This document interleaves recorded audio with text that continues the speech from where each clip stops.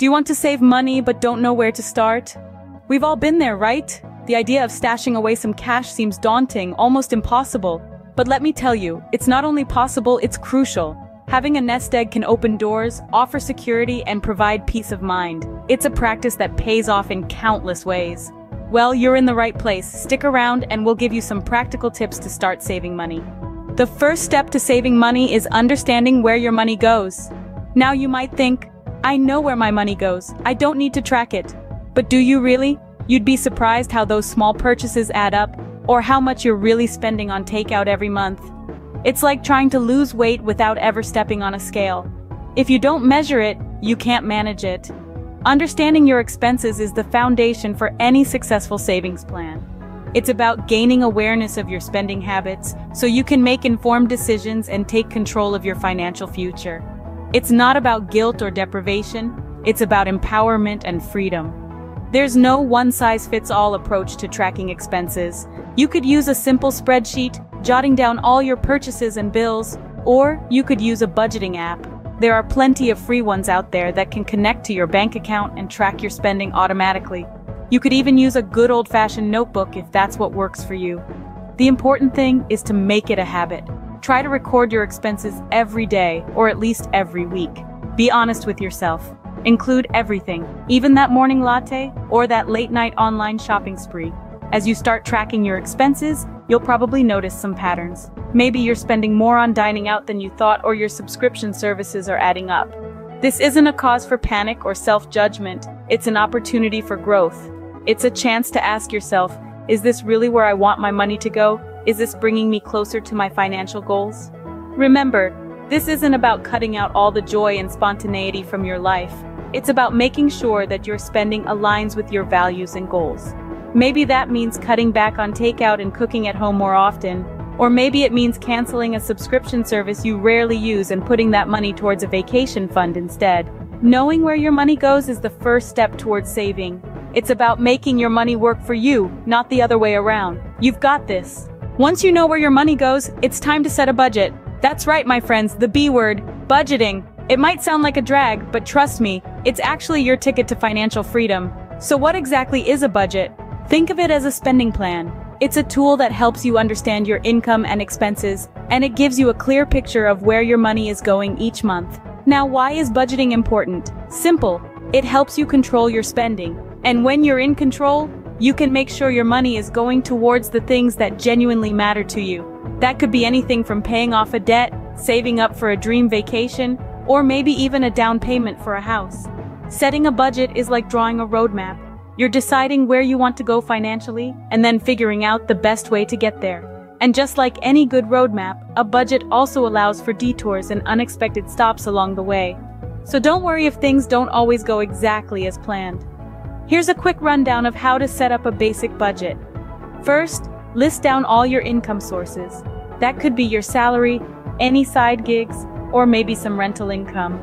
Next, identify all your expenses. Break them down into categories like housing, groceries, utilities, and so on. Now, subtract your expenses from your income. If you're left with a positive number, that's great. That money can go straight into your savings. If it's a negative number, it's time to take a close look at your spending and figure out where you can cut back. And remember, a budget isn't set in stone. It's a living, breathing thing that needs to be reviewed and adjusted regularly. So there you have it, budgeting in a nutshell. It's not just about tracking every penny, it's about making your money work for you. It's about aligning your spending with your values and your goals. Remember, a budget is your financial roadmap. It'll guide you towards your savings goals. So take the wheel, set your course, and enjoy the journey. Now that you have a budget, let's look at areas where you can cut down. First off, think about how often you're dining out or ordering in. Sure, it's convenient and tasty, but it can also be a major drain on your finances. Consider replacing some of these meals with home-cooked food. Not only will this save you money, but it's often healthier too. Next, take a look at your subscriptions. These days, it's easy to sign up for a bunch of different services and forget about them. You may have a gym membership you're not using, a magazine you're not reading, or a streaming service you barely watch. It's time to evaluate whether these subscriptions are truly worth their cost. Another area that often goes overlooked is impulse buys. Those little purchases here and there can add up over time. That coffee on your way to work, the new book you spotted in the store, or that cute top you bought on a whim. Try to curb these spontaneous expenses by asking yourself, do I really need this, before making a purchase? Transportation is another area where many of us spend more than necessary. If you're driving to work every day, consider alternatives like public transportation, carpooling, or even biking if it's feasible. Not only does this save money, but it's also better for the environment. Lastly, don't forget about your utilities. You might be surprised how much you can save by being conscious about turning off lights, unplugging devices, or using energy-efficient appliances. Remember that every little bit counts. Even small changes can make a big difference in your financial health. And don't feel like you have to do everything at once. Start with 1 or 2 areas, and once you've made those changes, move on to the next. Cutting down on unnecessary expenses can significantly boost your savings. Another area where you can save is your utilities. Let's dive into some practical tips. First, consider unplugging your devices when they're not in use. Even if your devices are switched off, they can still draw power, a phenomenon known as phantom energy. By simply unplugging, you can save a surprising amount on your electricity bill. Next, let's talk about energy-efficient appliances. These are not only good for the environment, but they're also great for your wallet. They use less power to perform the same tasks as their less efficient counterparts. So, consider making the switch. Yes, there might be an upfront cost, but the long-term savings can be significant. How about water? A great trick is to install low-flow fixtures on your showers and taps. They can help reduce the amount of water you use without compromising the pressure. And remember, every drop counts. When it comes to heating and cooling, programmable thermostats can be a game changer. These devices allow you to set your temperature preferences for different times of the day. That way, you're not wasting energy heating or cooling your home when you're not there. And finally, don't overlook the power of natural light. During the day, open your curtains and let the sun illuminate your home.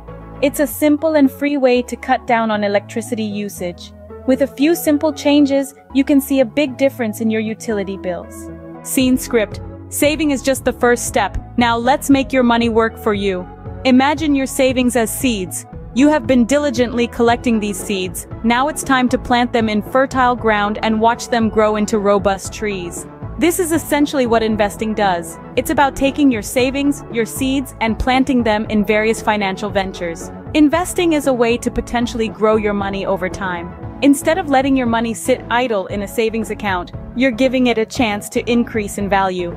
This can happen through various means, such as stocks, bonds, mutual funds, or real estate.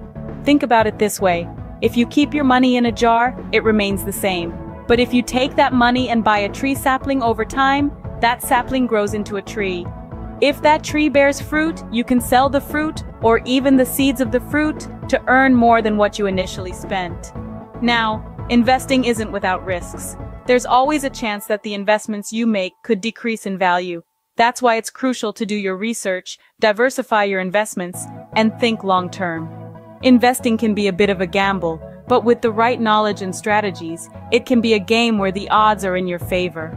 Investing can be a powerful tool to grow your savings, but remember, always do your research before investing. So, are you ready to start saving money? Let's recap. Understanding your expenses is the first step towards financial freedom.